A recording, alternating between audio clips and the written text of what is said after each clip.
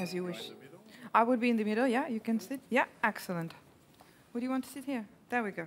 We're fine.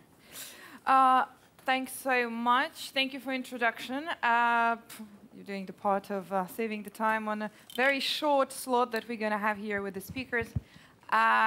We'll repeat just once again. My great pleasure to be here with Laurent MIGNON, Chief Executive Officer, BPCE, and Patrick Pouyanne, CEO at TotalEnergies. Now, the format of this dialogue is the fireside chat. We're going to have 30 minutes for a conversation with the speakers here on stage. As usual, this is all streamed, of course, live, and you have the possibility to watch it from here and from online. Gentlemen, great to have you here on stage. Thanks so much for being here, and absolutely great to be back in person at Paris Europlace. We have had the fireside chat like 3 years ago exactly. It was 2019, right before the pandemic struck. And this is one of the things that we are discussing today here during the day when we are talking about building and reinforcing the European economy, making it stronger. We are also reflecting on what is this new world where we have found ourselves now in 2022. We are hopefully already in post-pandemic stage. Hopefully this is the post one, but still not 100% out of there yet. Of course, with massive disruptions that we have all observed and felt and lived through over the past couple of years. Now, when we are talking about the new world and the new reality, now the first question to set the scene for this chat, I want to ask you both, how is the current situation different from before, and what are the most significant changes as of now for your respectful businesses? Do you want to start? You have the mic. Well, yeah, if you want, thank you. Well, very happy to be here with you, thank you, and very happy to discuss with Patrick about this subject. Well, what has changed? Many things have changed, as you know, through the pandemic situation, and we've been changing many. I mean, digital transformation has accelerated significantly through the pandemic. And also the understanding of the transition and the ecological transition, the energy transition has accelerated during the pandemic, even if it has, in fact, no reality between the two. But the fact that there have been a sanitary crisis that touched the full world has probably made that the people have been more aware that they could be element that can affect their life even if they didn't think it could. And I think that has accelerated this sentiment that the transition for decarbonization of the economy has rise during this period. So we're getting out of this COVID crisis with I would say a higher need of investing in this transition. At the same time, and I think that's what the war in Ukraine has increased, is we've seen significant disruption in many areas. You've talked about supply chain, but we've seen also the rise of raw materials with commodities and significant inflation. The question after the pandemic was to know whether inflation was a transition one or not a transition one, and I think, or let's say structural or conjunctural.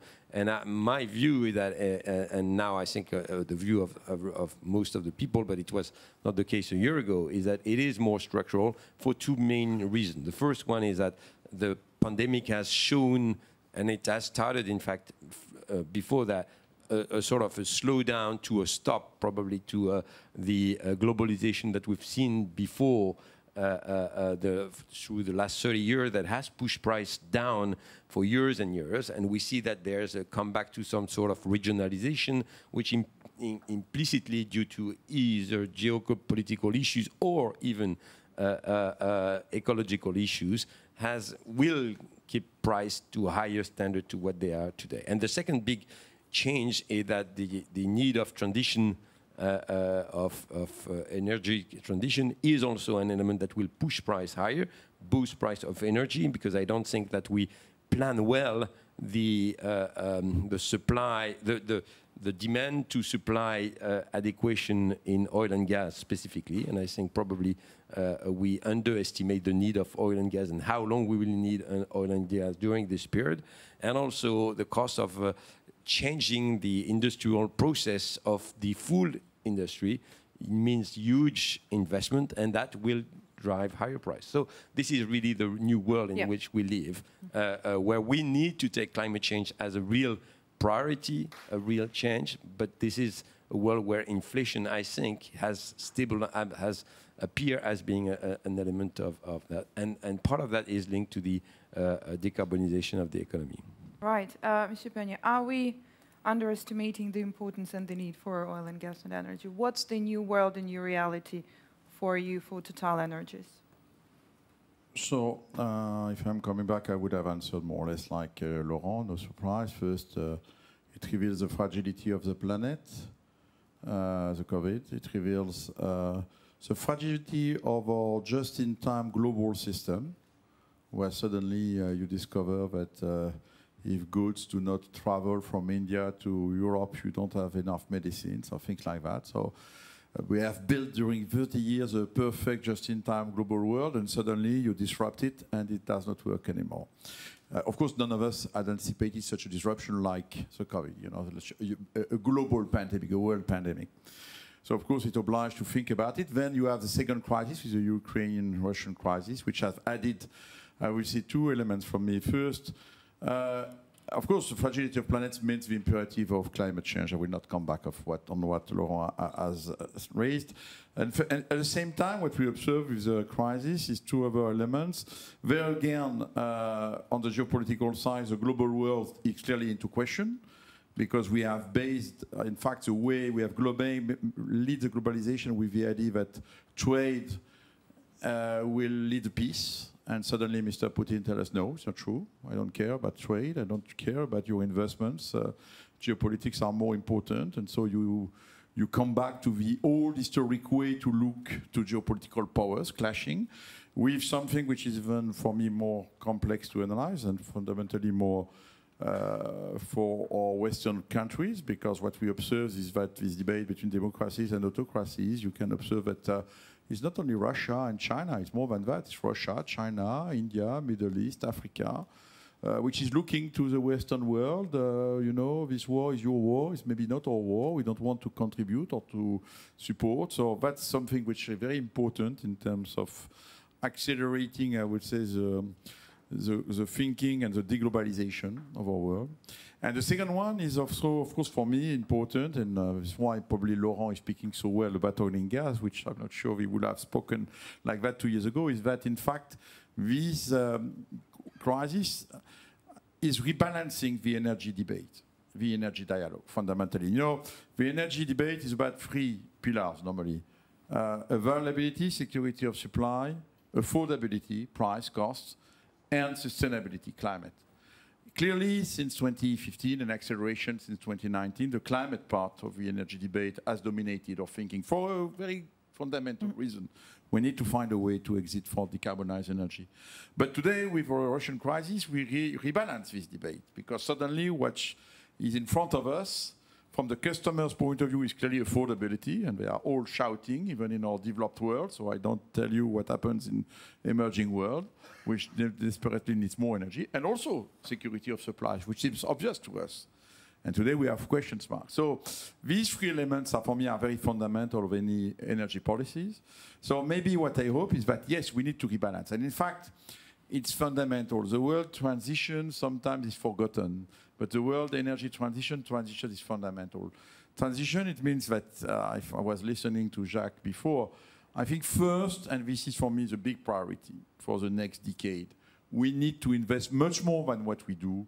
The IES say 4 trillion per year, where we are at 2 trillion per year, $4 trillion per year, the new decarbonized system. And as long, I don't know if it's 80%, but at least 50% of the energy system is not decarbonized, it's super dangerous, or it's even against our global interest to begin to destroy the energy of today, which is fossil fuel, which is oil and gas. And even coming back to coal, this is what is happening. Why? Because we do not invest enough. And there is something very wrong in the debate. People think that if we change the supply, then we'll change the demand. No, it does not work like that. You know, if we don't change the way that planes or ships are driven today, we don't change the demand. So we have to innovate to technology on the demand side for energy. And otherwise, what will adapt the supply, which is a lower supply to the demand, is the price. And this is exactly what we observe. And if the price of the energy of today is too expensive, and if you are adding on it the cost of the energy transition, it becomes unbearable for the customers. So I think this is the lesson. For us, of course, it's very fundamental shift for my company. But I would say it has two impacts for me, what I just described. The first one is it fundamentally validates our strategy, which is based on two pillars, gas and renewables. So renewables, nobody is asking me. You know, we have, by the way, in the last 3 years, I moved up from 1 billion per year to 4 billion per year, which is a huge increase, multiplied by 4. We are one of the main players, in fact, in the renewable world today. But at the same time, we continue to spend money, first to continue to develop the gas, because gas is a transition fuel, and maybe this is something that, you know, there was this debate in Europe about taxonomy, nuclear against gas, against transition. In fact, we need gas with nuclear to make the transition possible. That's the reality of our Europe today, if we want Europe to be strong in the economic contest. And so I think that validates our strategy, even reinforced my will to continue to move on, including the fact that I know that we need to continue to invest in some competitive greenfield oil project, because we need to continue to bring the oil to the planet. Otherwise, look, Mr. Biden begins to accuse the US oil companies to organize a scarcity of oil. You know, in fact, we are accused to spend too much money on oil. So you have to choose, policymakers. It's one or the other. It cannot be both. And the other consequence of what I said before, of course, is globalization, and I think it's a new approach probably of the geopolitical risk in our company. What happens today obliges us to revisit some investments that we are doing in some, not only Russia, it's not an issue, that's but what I other wanted to countries. ask. So I think and that probably is more fundamental change for me rather than energy transition, which I'm even more comforted in the way we structure our strategy. So these new disruptions and the new aspects, they are forcing you, I mean, already you had the priorities set up for your company, but what are, so some of these changes that the new disruption makes you shape up the new and the future strategy still with all the adjustments for your... Yeah, but for example, it's clear to me what I said on my shareholders is more US and less Russia, I would say. But not only Russia, is less, I would say, the way we will approach investments in some countries will be obviously... we have to take into account the fact that there might be a sort of new Cold War, not only between Europe and Russia, but more generally between powers, geopolitical powers. And so where we will put our money as a Western company is, of course, we have to take that dimension into account. Again, by the way, for me, it's not when I look to what are the big renewable and electricity market for the future, it's Europe, it's the US, it's China. So China probably will not be a strong one. By the way, it's difficult to be strong in China. But it will rebalance my portfolio towards the countries that are Europe and the US. How are these changes reshaping your strategy? Well, I think, as I mentioned, and I think Patrick stressed it very well, during the last 30 years, geopolitical issues were not included in corporate strategy. Most of the time, except a few countries where you see it, more risky countries, but there was no logic about geopolitical. It was an open world. This is not true anymore. So we have to think about it when we think about where do we go, where do we fund project, how do we move that. So that's first one. Number two, and I think what Patrick mentioned is absolutely true, is we have to talk about transition. And transition is bringing from one stage to the other, and we have to do that in an orderly manner in order not to create too much disruption at the consumer side, because and the people, how they live about, and this is really something that needs to be done. We need to, I mean, transition doesn't mean don't act.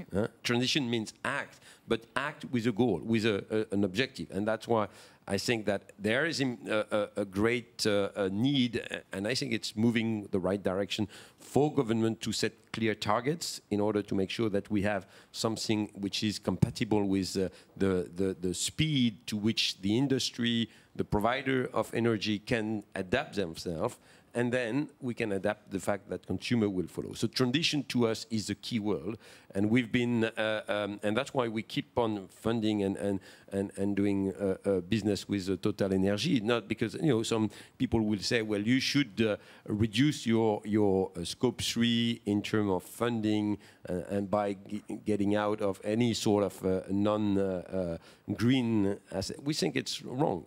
If we want to have a transition, we need to fund the transition. If we need to go to a decarbonized industry, we need to fund the transition. And TotalEnergies is certainly one of the companies that invest the most in green energy, at the same time that it provides some oil and gas to that. So that for us, transition is a key word. Let's go now into this sort of a second part of this chat, when we're going to also focus a little bit on the Perrier recommendations from the report, because this is something that you have just touched upon as well, when it comes to the need for certain targets and very certain strategies and policies. But let me bring you into the importance of equilibrated dialogue between all the parties when it comes to that. Yeah, well, I think we have the discussion with Yves when he was working on the report, and I'm chairing the FBF Sustainability Climate Commission. So it is an important issue. I think that to organize a dialogue between the three parties that are the most involved into the transition, which is government, in order to set some sort of rules and targets, industry, which is the one that is going to make the transition, and finance, one way or the other, which is the one that will fund it, I think is important. If you only make finance by itself, it's not enough. Finance can do the job by themselves. They can channel the fund the right way, but it needs to be the right way. We can't, by ourselves and our own position, decide what is the way forward. So we need to have that dialogue between the three parties. And I think that one of the suggestions of the Yves Perrier, of the Perrier report, and the creation of this Institute for Durable Finance is probably the right way to do it. We really need to create that area where there will be, let's say, a grown-up dialogue between the three parties. And I think it's important. What's your take on this? On this dialogue, because this is something that has been discussed quite a lot. But now, do you feel that the sense about the importance of this dialogue changed and improved, so to say? No, I think I welcome a lot the idea that people should be around the same table. Honestly, since the last 3-4 years, I'm very surprised that people are working between themselves. Financial institutions between themselves, influenced by some experts. We, as energy companies, are never considered as experts, but as devils, so we don't have the right to say anything, which is absolutely just incredible. I was happy yesterday, somebody at their site told me, finally, you were maybe right with your strategy on gas, but things, I mean, and I think that the fact that so I think I welcome a lot, and by the way, Mr. De Bresson, if you really put in place your strategic steering body, you should invite TotalEnergies. Don't worry, we'll just take our seat. No, but I think it's important, because there is no way to find a balanced transition if we don't have all the voice. It doesn't mean that we are right and others are wrong. It's just that you need to have a balanced dialogue and something which is not fully only emotional and ideological, as this debate is today. And in fact, it's quite frustrating not to be able to have the right to say something. Look, the demand is growing, the supply is declining. Why is the demand is growing? Just because the population is growing in the planet. This morning on the newspaper, 8 billion people by 2030, and we are 7. What do you want to do? We want to deprive of energy all this population of emerging countries? So this is maybe our selfish way to look to the planet, but it will not happen like that. So I think we need to face reality. We need to have a balance and not an emotional dialogue. So I would like to participate and to contribute. And I think also that in the report there was also a very important remark for me. The world, we have today a regulated world, which are the listed companies, over-regulated. And you have an absolutely unregulated market, which is a privately owned companies, which is growing. You have also, by the way, the state-owned companies. When you speak about energy transition, if you exclude the state-owned companies, which are producing more than 70% of the oil and gas, by the way, just for just for everybody should know the facts, and we are considered major companies, but the 4 or 5 majors, we have only 10% market share of the oil and gas business, not more. It's a state-owned company.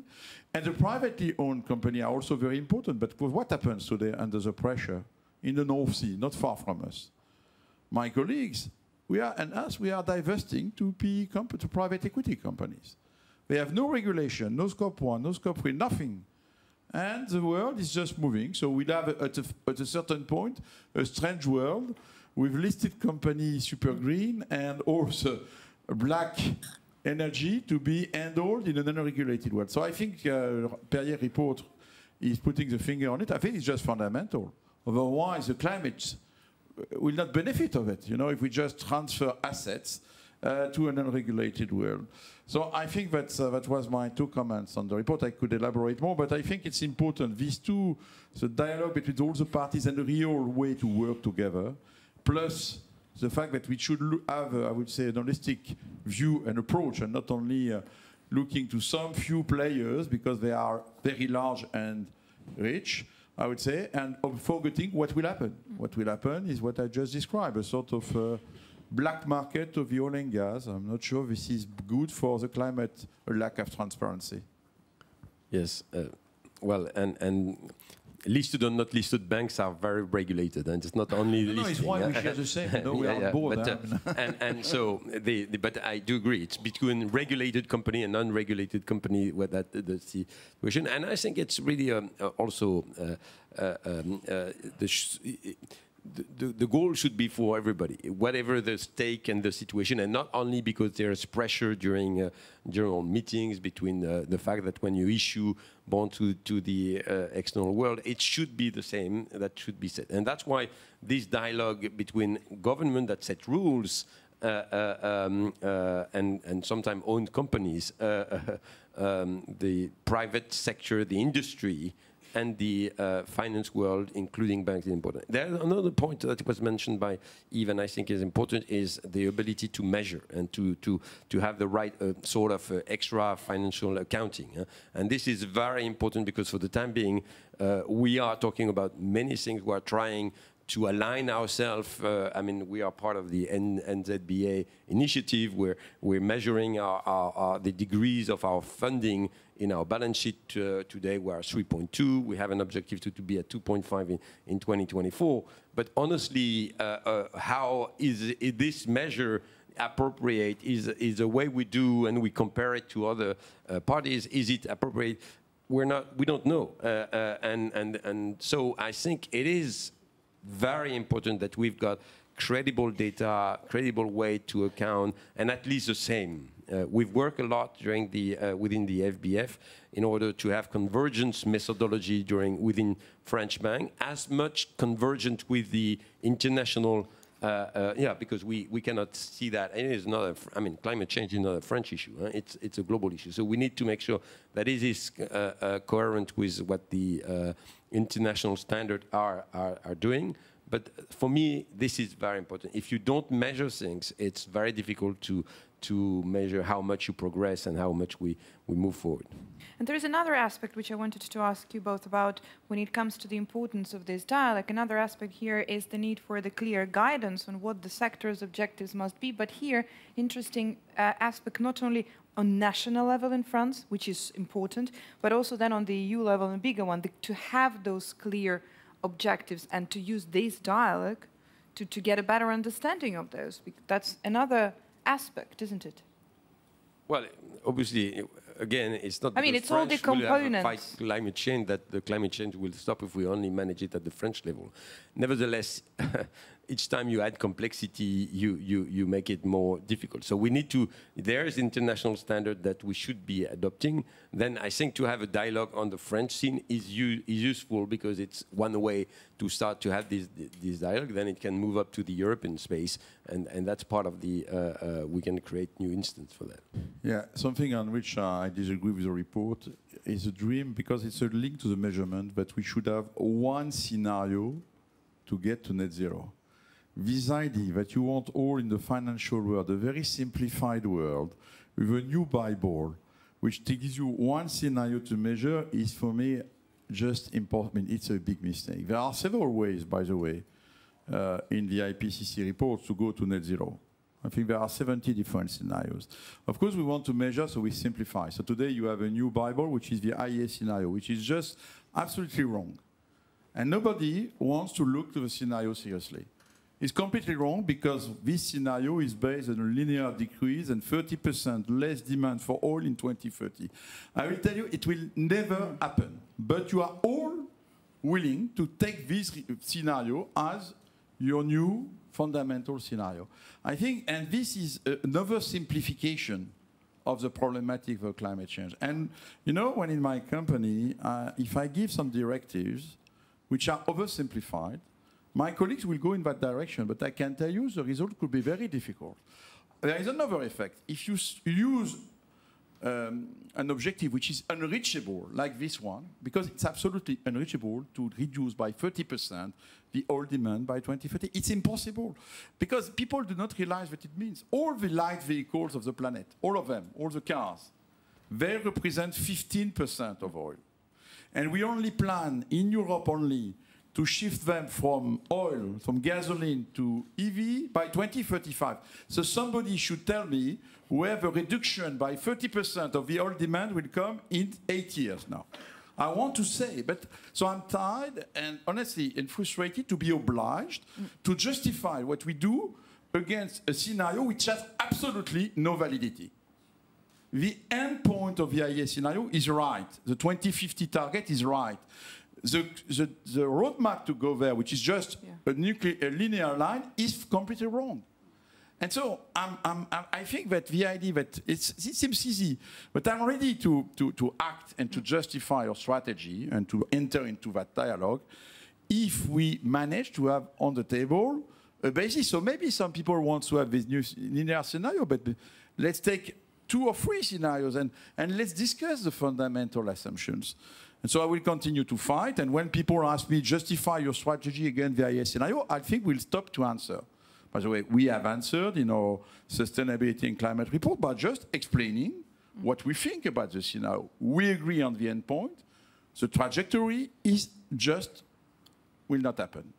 And so that's the type of things which for me, maybe I'm too rational and not enough, that we should, investors, financial investors, regulators, energy, all the corporations, sit around the table and not just be governed, again, by emotion. Yes, it is a case because somebody told it. By the way, he never said that. He said, and it was a demand scenario, which was very interesting. The only point which was the right thing of this scenario was, okay, if we want to reach that point in 2050, the demand should decrease by 30%. And people translate the demand by the supply. Yeah. But if the demand does not decrease and we decrease the supply by 30%, I will tell you, we'll not pay $150 per barrel, but $500 per barrel, you know? So I think this is where, so this is, oversimplification might be a risk for all of us. Yes. On the other side, Patrick, we also need to have some metric to measure in order to see progress. And that's what is important.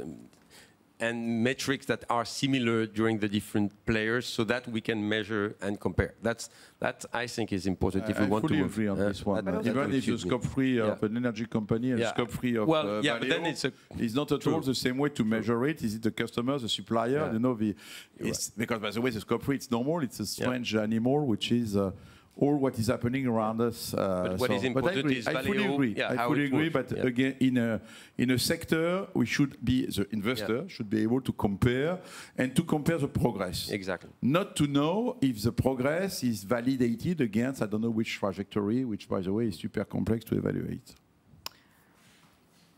Thank you so much. And that was such a good example now about exactly the dialogue that's needed and the conclusions. You know, that's the argument that brings the result and the conclusion. Thanks so much to the speakers. Thank you. Thank you. Thank you very much. Great. Thanks so much.